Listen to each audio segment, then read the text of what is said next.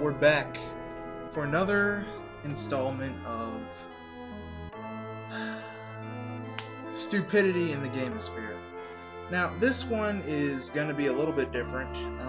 This is going to have a little bit of news and how I feel about it, and how some people in the Gamosphere, YouTube, video gaming in general, have been acting a little stupid about it. So, I'll be covering the big three. Microsoft, Sony, and Nintendo. Not in that order. Flip Microsoft and Sony. Sony, Microsoft, then Nintendo. After the cut.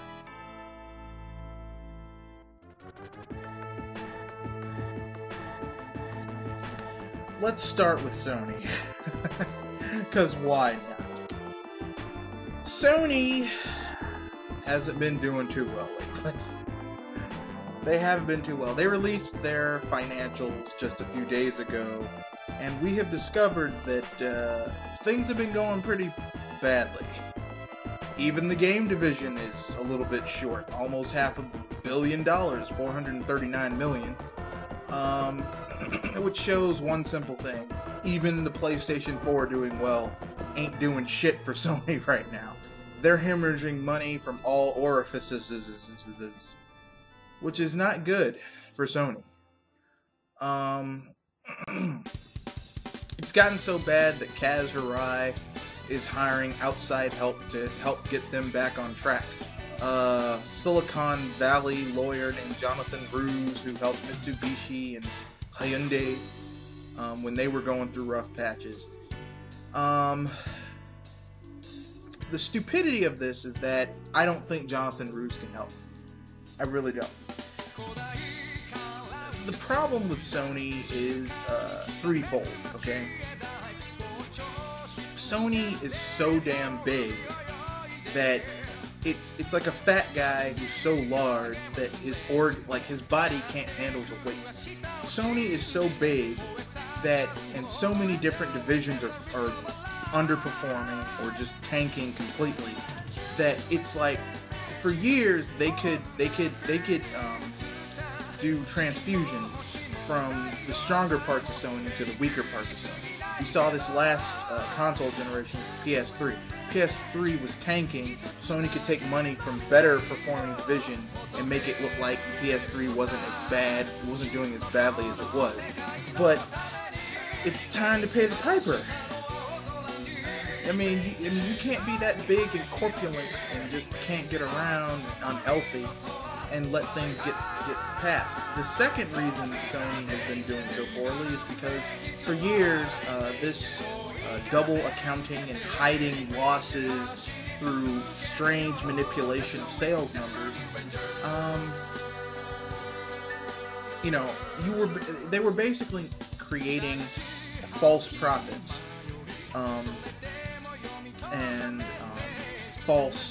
False profits, which basically meant that somewhere someone was counting on money, units sold producing a certain amount of money that was not actually being made because it was false accounting, which in turn led to even more debt and losses.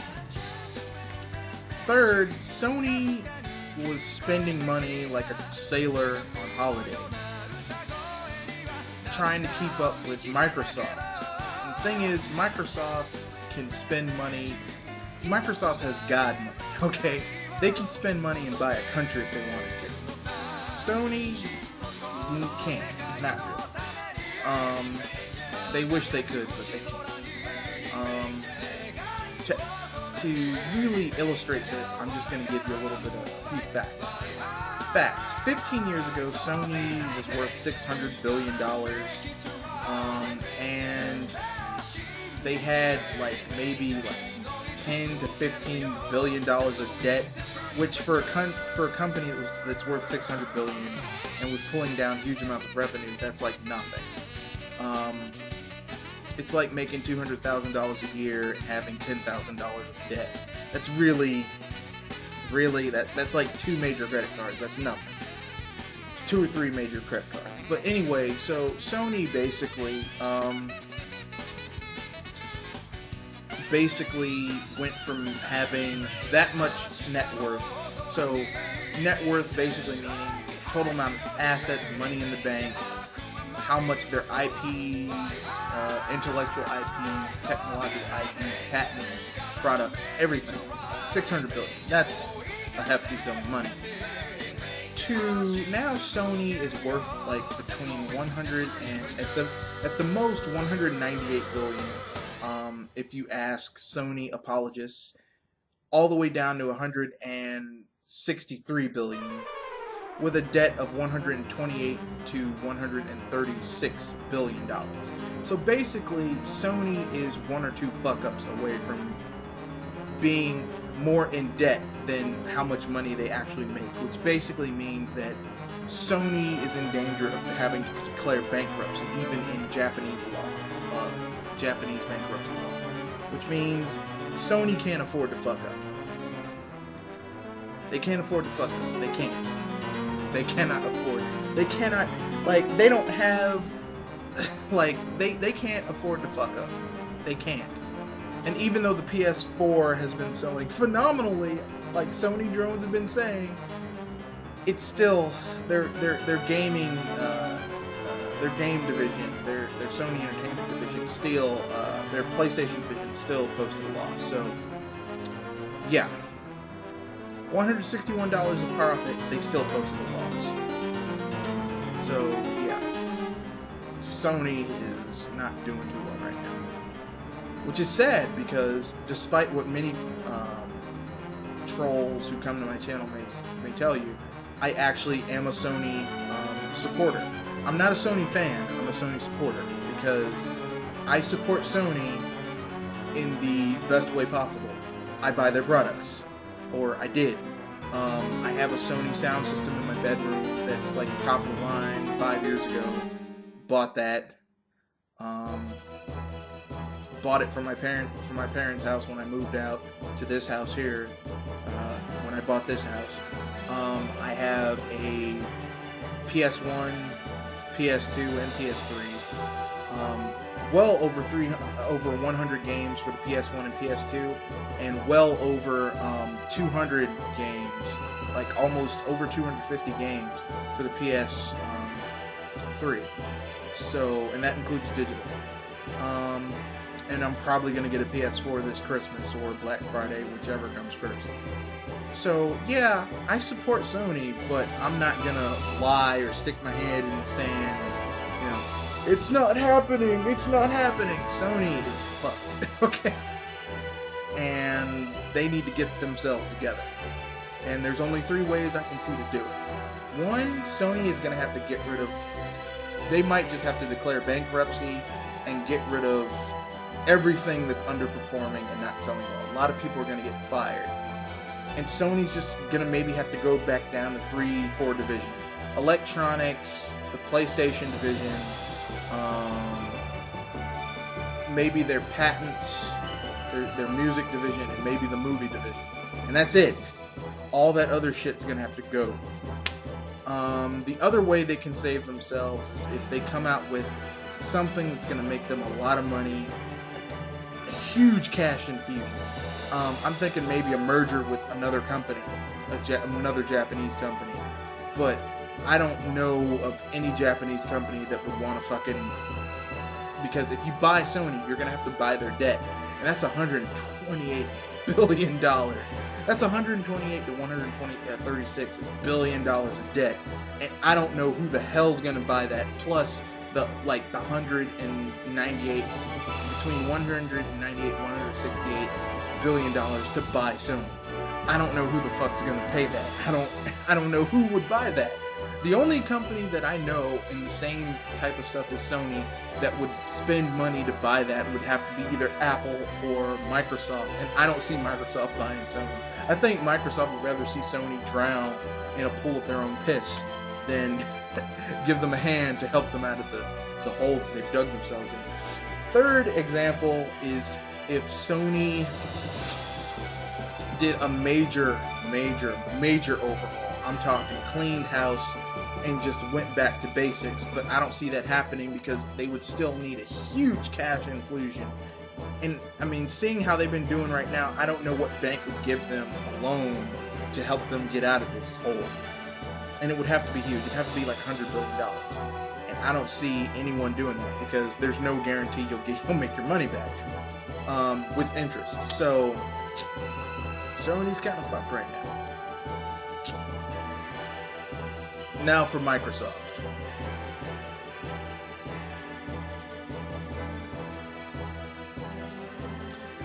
Microsoft. Well, 2 weeks ago, Microsoft had their quarterly earnings, and they basically, well, not their quarterly earnings, but they basically had a big memo where they decided that because the Xbox One is selling abysmally, that they were going to halt shipments. So there's like warehouses of Xbox Ones just hanging out. This precursor move precluded a more important move that they made this week, where they basically have now started selling a connectless Xbox One. And a lot of people have been applauding them for this. They've also been applauding Microsoft for no longer putting Netflix and Hulu behind a paywall. To these people who are applauding Microsoft for dropping the Kinect and no longer having Netflix and Hulu behind a paywall, I ask one question. Why are you applauding Microsoft for this? This is something they should have done, okay? Applauding Microsoft for not putting Netflix and Hulu behind a paywall and not bundling, not forcing you to pay for a $100 peripheral that most people don't want to use. Most gamers don't want to use the Kinect.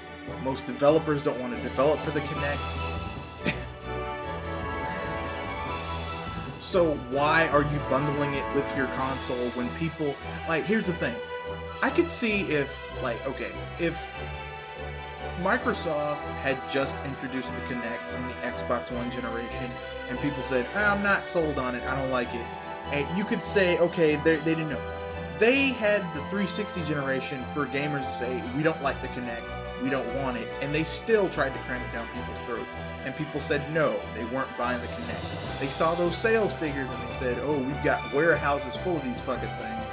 And they finally decided to drop the Kinect. They're doing what they're supposed to do. Okay?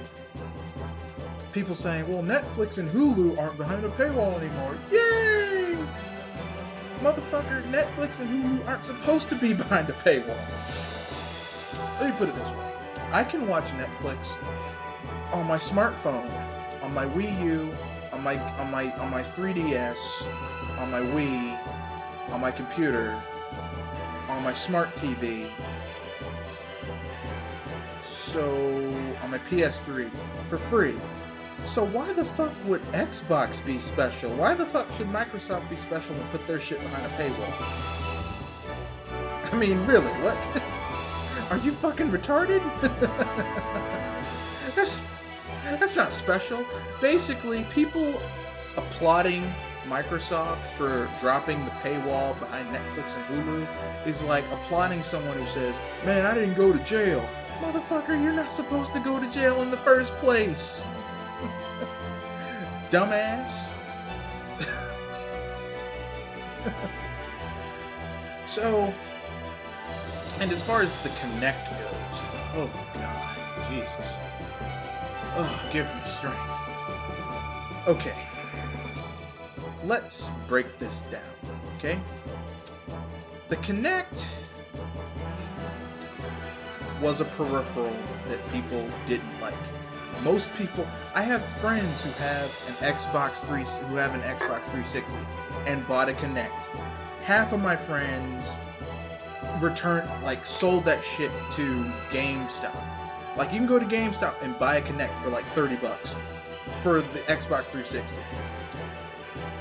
You can go to, I'm pretty sure that with the Kinect 2.0 for the Xbox One, in about a year, you'll be able to get, because they're probably going to sell the Kinect 2.0 as a separate peripheral. You'll find some people who are going to buy a Kinect just to see what it's about and return that shit to GameStop.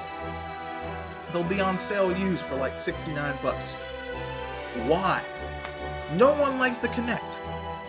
No one likes it. It's not perfected. It doesn't work very well. You spend all this money on a peripheral that doesn't even fucking work. Right? Here's the thing, okay? Nintendo had the motion control, the Wiimote, which was, for simplified movements, worked perfectly. For more pinpoint movements, they had the Wii Motion Plus, which worked pretty damn well. But you're gonna make a Kinect 2.0 and that shit still doesn't work? The same problems that you had with the original Kinect is working with the Kinect 2.0. And you're gonna charge people extra for this?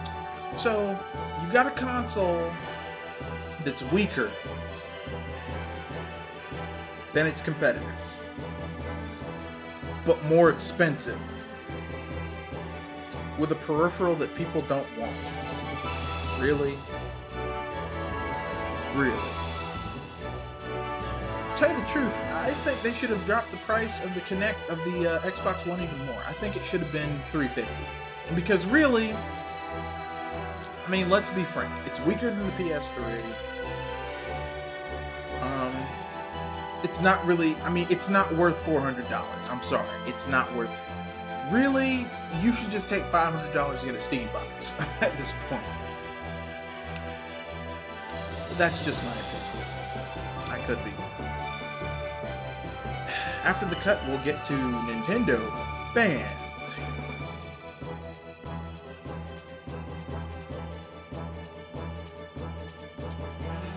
Okay then, here we go. Nintendo fans who say that Nintendo needs to drop the gamepad.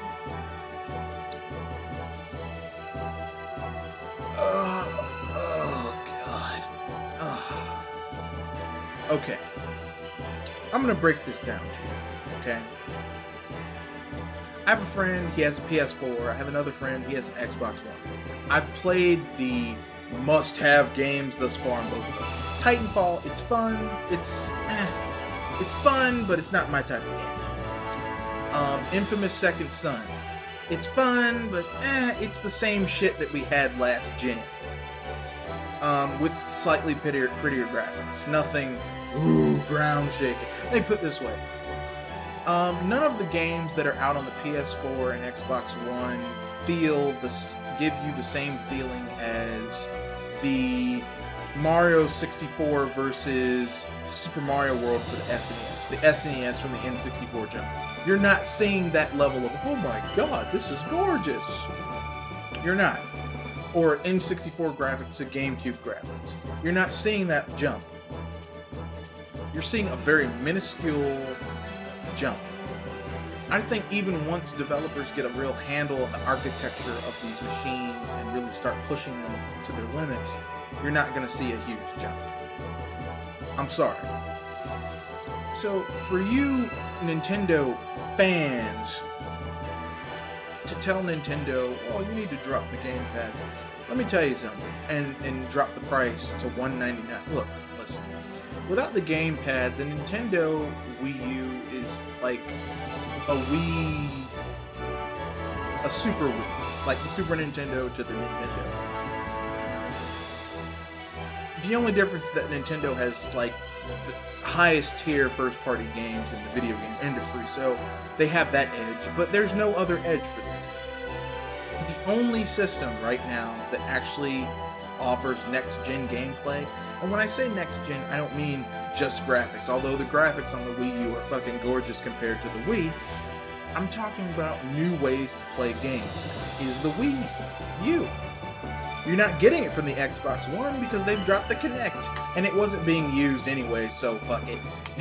And technically speaking, the Kinect was used last gen too, so there's nothing next gen about the Xbox One. And I know what some people are going to say, well, what about the cloud servers? Let me tell you something. I work and live in the DC metropolitan area. If you go into the city, there is a lot of Wi-Fi going on. And if you go into the government areas, there's a lot of cloud-based servers and stuff. You still need an astoundingly good internet infrastructure in order for cloud service to work. The problem is that only about 10 to 12% of the entire United States of America has the internet infrastructure to support cloud servers. So the whole Microsoft, the power of the cloud, is bullshit. It was never, literally, if the Xbox One came out 10 years in the future, and they said the power of the cloud is going to enable you, then it would make sense. Now, it's just a bullshit marketing term to make people feel better about their purchase. And Sony, Sony is full of shit from the opposite direction. Basically, Sony's system has more power than the PlayStation and than the Xbox One, but it's very unstable. The Xbox One has less power, it's more stable. The PS4, more power, but very unstable. So both of these systems have major issues. Which leads me back to the faux Nintendo fans. So basically, you have the Xbox One, which really should be called the Xbox 600 because it's like a souped-up Xbox 360. You have the PS 3.5, the PS4, which really is like a souped-up PS3 with different architecture, with x86 architecture, which sounds really cool until you realize that x86 architecture just means that the shit is basically a laptop. You're playing a laptop. You're playing a shitty, and not even a good laptop gaming PC, a shitty one. Okay? You have a shitty laptop gaming PC when you're dealing with these two next-gen, top-of-the-line consoles. The Wii U, however, utilizes a different type of architecture, which is very different. Very different. Very different. And I doubt you could play the types of games that are coming out on the Wii U on a fucking PC. Which it now makes the Wii U the only next-gen console in existence. So, for you so-called Nintendo fans, or faux fans, that say Nintendo needs to drop the gamepad, why? It's the only next-gen console left. And Nintendo is going to bring the pain this E3. So, stay tuned to my video coming up about that. So, stay tuned for the conclusion of this rather long Stupidity in the Gamesphere.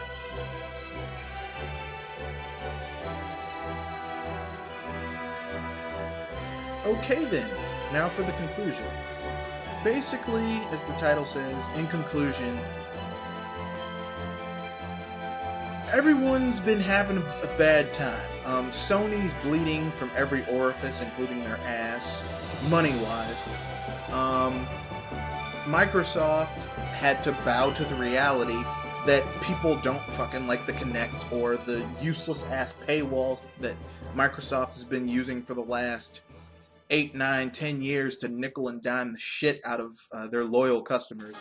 Why you would be a loyal customer to a company that nickel and dimes the shit out of you for things that you already pay for.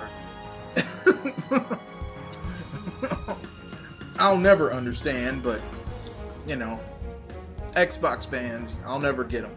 Sony fans who have been stupidly saying, as long as it doesn't affect the PlayStation division, the PlayStation division's making money. Look, listen, okay? Philip Morris owns Kraft, okay? And Taco Bell and Kentucky Fried Chicken. If Philip Morris goes bankrupt, those two, Kraft and Taco Bell and KFC, go down too. Even if Taco Bell and Kraft and KFC do astoundingly well, it doesn't matter because their parent company went fucking bankrupt unless someone buys them, and I doubt someone's gonna buy them. Someone might buy those companies, but I mean someone would have to buy the PlayStation division, and I don't know who would want to buy that monstrosity because it's not profitable. It's still not profitable. It made 161 million since the release of the PS4, and it's not profitable, which tells you something about Sony's business model. It's unsustainable. Nintendo fans, faux Nintendo fans who claim that they, now with Microsoft dropping the Kinect, that Nintendo should drop the gamepad and play and just use a Pro controller. Look, listen.